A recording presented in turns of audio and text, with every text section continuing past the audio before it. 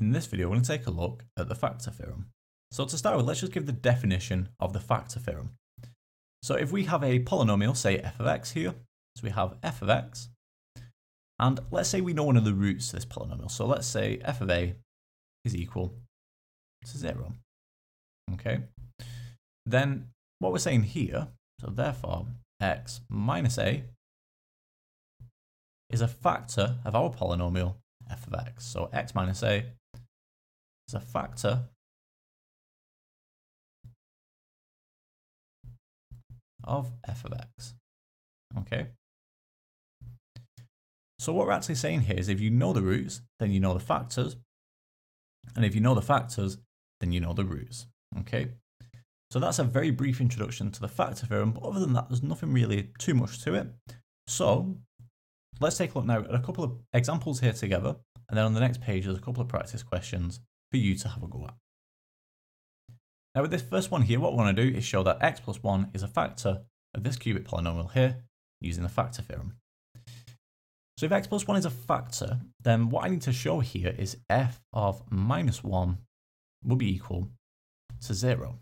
Okay, because that's what the factor theorem states. So all I need to do now is substitute minus 1 into this cubic polynomial here, and it should equal 0.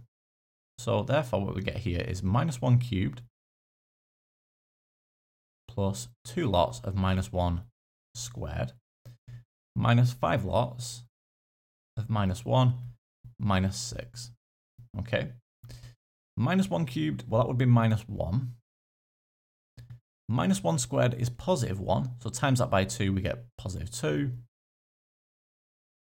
Minus 5 times minus 1, so that would be positive 5. And then finally minus 6 here at the very end. So what does this evaluate to? Well, minus 1 minus 6 is minus 7 plus 2 plus 5. Well, that'll just cancel and give me 0. So we get 0 there. So therefore what that shows then is x plus 1 is a factor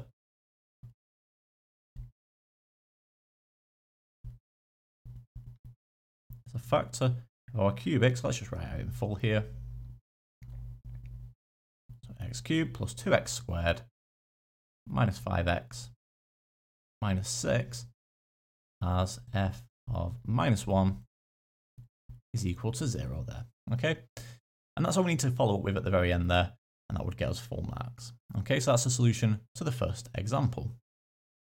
Now for this next one here, we're given that x minus 2 is a factor, again of this cubic polynomial. We just want to find the value of d. Okay, so notice d here is the constant term to our cubic polynomial. So if x minus 2 is a factor, again all I'm going to do here now is just use the factor theorem. So in that case, f of 2 must be equal to 0. So if I substitute 2 into this cubic polynomial here, set it equal to 0, then we can solve. So in that case, I'm going to get 2 lots of 2 cubed plus 5 lots of 2 squared minus 14 lots of 2 plus d. Okay, and this is all equal to 0. What I need to do now is just simply evaluate this here and then solve for d. 2 cubed is 8, times that by 2 gives me 16. 5 lots of 2 squared, so 2 squared is 4, times that by 5 gives me 20. Minus 14 times 2, so that's minus 28. Plus d, that's all equal to 0. Okay, so we just need to simplify this here and then solve for d. So 16 plus 20 is 36. So 36 minus 28 plus d. I mean, you could just put this into your calculator. It's probably easier, but I am doing it by hand here. So that's going to give me 8. So I get 8 plus d is equal to 0. So therefore, d is equal to minus 8 there. Okay.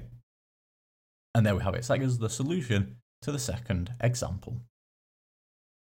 Moving on then, we have 2 practice questions here for you to have a go at. So pause the video now, have a quick go, and then we'll take a look in a moment at what you should have got. So hopefully you got an okay with these 2 practice questions. Let's take a look now at what you should have got. So for this first one here, we're told x minus 4 is a factor of this cubic polynomial, and what we want to do is find the value of b. Now notice b here is the coefficient of x squared, and all we need to do then is just use this fact here, that x minus 4 is a factor of this cubic, and then we can solve for b. Okay, so what I'm going to do is use the factor theorem. So what we're saying here is f of 4 must be equal to 0. Now if I substitute 4 into here, what we can do is set that equal to 0 then by the factor theorem and solve for b. Okay, so what we're going to get here, well, we're going to get 2 lots of 4 cubed, so 2 lots of 4 cubed plus b lots of x squared. Okay, so x squared in this case will be 4 squared. We'll simplify in a moment. Plus x, that's plus 4, plus 12. Okay, and this is all equal to 0.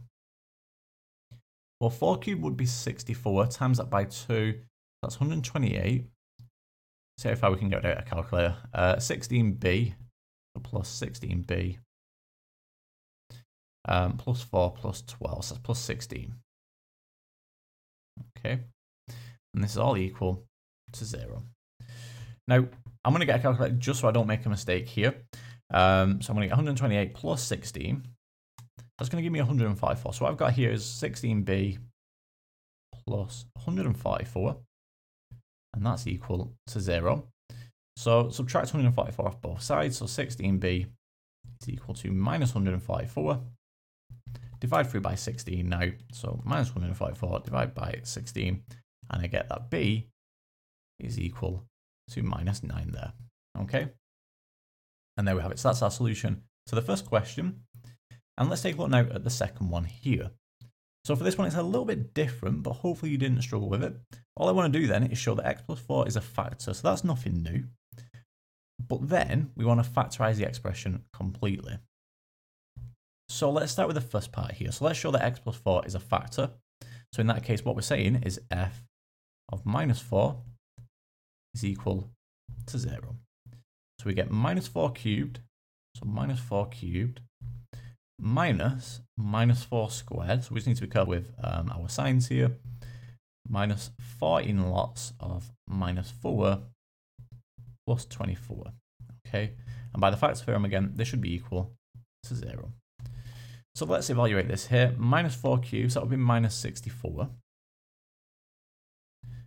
Minus 4 squared would be 16, but then we do the minus that, so that's minus 16. Minus 14 times minus 4, so minus 14 times minus 4, that's 56, that's plus 56, and then we've got plus 24 here. Okay, and what we do hope for here is that all of this equals 0, so minus 64, so minus 64, minus 16, that gives me minus 80, plus 56, plus 24, perfect, we get 0. Okay, so that's equal to 0, so therefore x plus 4 is a factor. Okay.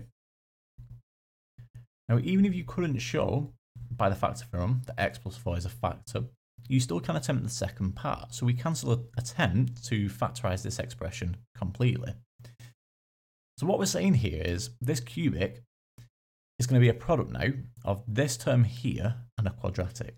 Okay, so what I'm saying then is x cubed minus x squared minus 14x plus 24, so plus 24 can be expressed as x plus 4 times now some quadratic. Okay, so that's going to be ax squared, which in this case, it will just simply be a equals 1, okay, because it's x cubed, so we can put the x squared in straight away. So x squared plus bx plus c, okay. Now, it's up to you. You can go straight away to doing algebraic long division or, dividing polynomials. You can do that method. I like to do this just by inspection. It's completely up to you, though, which method you take. So if I show you how to do this by inspection, then we need to think about expanding this. So if I was to expand this, x plus 4 times this quadratic, well, that would give me the x cubed, so that's fine. Now, this number here, this 4, times this last term here, this integer, or this constant term at the end, I should say, really, this c, should be equal to 24. So what do I times 4 by to get 24? Well, that must be 6. So we can see straight away that c is equal to 6, okay? So what I've got now, if we just do it over here, I've got x plus 4 times x squared plus bx plus 6. Okay, all we need now is the value of b. And the easiest way to do that is to think about this x squared term here. Okay, well, I'm going to do 4 times x squared. Okay, so I get 4x squared. I've also got x times bx, okay, which would give me bx squared, plus bx squared, plus bx squared. And other than that, we don't have any other x squared terms, okay, because I've got x times x squared, that would give me x cubed. X times bx, that would give me the bx squared. We've got 4 times x squared, that would give me the 4x squared, but I can't do anything else to get an x squared term. But we know that this should be equal to minus x squared. Okay, so minus x squared. So in that case, all I need to do now is subtract 4x squared off both sides. So we're going to add a room a little bit here, but subtract 4x squared off both sides. So I'm going to get bx squared is equal to minus 5x squared. And from here now, we can just compare coefficients. Okay, so therefore what we can see is b is equal to minus 5. So we've got the value of b, we've got the value of c. All I need to do now is just express it as a product, and then we need to factorize the quadratic. So we're going to room a little bit. Let's just clear the top part, and we'll start again up here, just so we've got enough room. Get rid of this, this, and this. So let's express this now as a product here of a factor and our quadratic. So that was x plus 4. So that's x plus 4 times our quadratic, so that's x squared minus 5x plus 6. Okay. Now we want to factorize this completely, so we need to factorize now this quadratic. The x plus 4 stays as it is. This now, we can factorize this, so that'll be a product of 2 factors like this. Next at the front of both of them. So hopefully this should be straightforward. This is just GCSE maths. 2 numbers that give me a product of 6, but add to give me minus 5. So it would be minus 3 and minus 2 there. Okay. And that's the fully factorized expression for x cubed minus x squared minus 14x plus 24 there. Okay. And there we have it. We eventually got there, but that gives us our solution to the final question. And that actually brings us to the end of this video on the factor theorem. In the next video, we're going to take a look at mathematical proof.